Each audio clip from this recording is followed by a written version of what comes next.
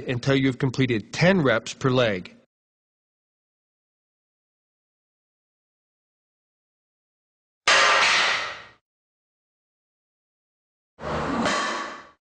Inverted push-up.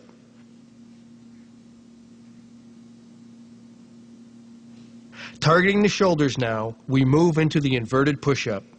Place your feet on a chair and your hands in front of you, shoulder width apart.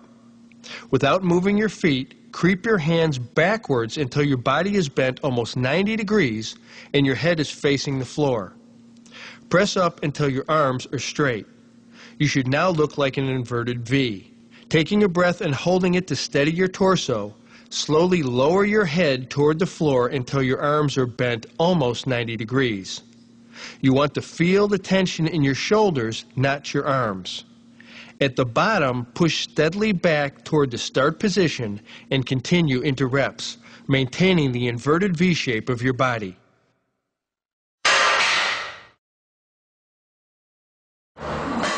Push-up.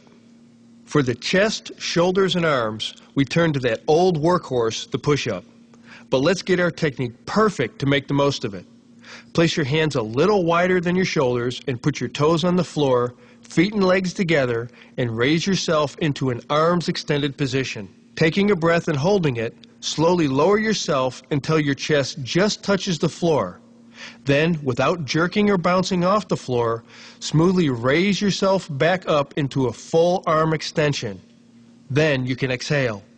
Keep the tension in your chest and arm muscles steady and consistent, and make sure your back and knees stay straight. With stiff torso and concentrating the tension in your arms,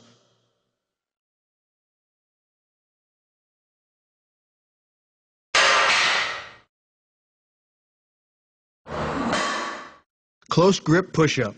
To focus on the triceps, we slide our hands in side by side so that our thumbs and index fingers form a triangle beneath your chest. Take a breath and hold it to stabilize your torso. As you descend, your elbows will point outward. Once your chest comes in light contact with the backs of your hands, slowly and with strict control, raise yourself back to full arm extension where you can exhale.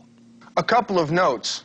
Again, keep your back and knees straight, which will keep the work concentrated on your triceps. Also, avoid bouncing or pistoning back up once you hit the bottom position. One smooth, controlled motion, maintaining maximum tension in the muscles throughout the set is your goal. This one is tougher than it looks. Lying torso raise. Your lower back muscles are key to supporting your spine and balancing the incredible abs you're going to develop with this system. It also helps prevent injury as time goes on. To build up the lower back, lie face down on the floor and place your hands loosely behind your neck. Inhale and hold the breath, then slowly raise your upper body until your chest is a few inches off the floor. No need to overdo this movement. You don't want to strain your back. What you're looking for is a nice feeling of contraction in your lumbar spine and your back muscles as you raise up. Hold this top position for a 2-second count, then slowly return to the start position under control. Again, avoid bouncing or jerking during the transition between going up and going down on your individual reps.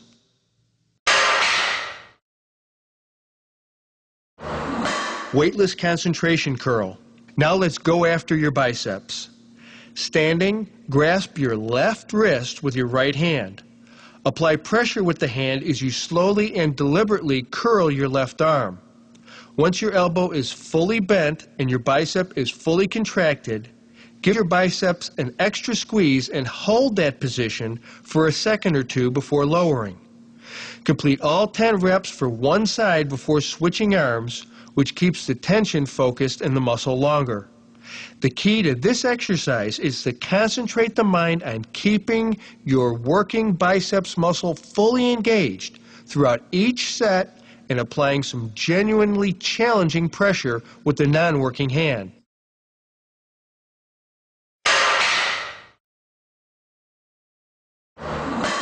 The crunch. This exercise will work both your upper and lower abs if you maintain strict technique. Lie face up, keep your knees bent and your feet on the floor. Keep your hands loosely behind your head to avoid the pitfall of pulling on your head as you get fatigued. Inhale, hold it, then curl your torso slowly as you bring your shoulder blades up a few inches, only a few inches, and squeeze your abs and then slowly return to the start position. To keep tension focused on your abs, thereby maximizing the impact of this exercise, don't spend more than a second in the down position. Remember, the longer your shoulder blades are off the floor, the more work your abs will have to do. It's amazing how much you can accomplish with two simple tools, a barbell and a workout bench. This is how every great bodybuilder got started in their basement. In 20 minutes, you can move through a carefully balanced mix of compound and high-powered single-joint moves that will both tax every single one of your major body parts and give you the maximum bang for your buck per minute. This routine will pump up your metabolism and provide an excellent segue if you want to then move on to a regular 3 or 4 day body part split routine in the future. We're going to do our reps with what is known as the Weider descending set principle, where we decrease the amount of weight used each set. That means you will do your first set with a challenging weight on the bar. You have to calculate that yourself. Here's how. What's the most you can do one rep with? Try each exercise, then identify 65 to 75% of that number. If you can deadlift one struggling rep, but with good form, of 160 pounds, do your first drop set at 120 pounds for 10 reps. Then you drop 20% of that weight for your second set, to say 90 pounds, and do your second set. Because we're really going to work your muscles and your heart here, take your warm-up and stretching as seriously as ever. Here we go. Deadlift. Position your feet solidly, shoulder width apart, toes pointed straight ahead, and a barbell set in front of you.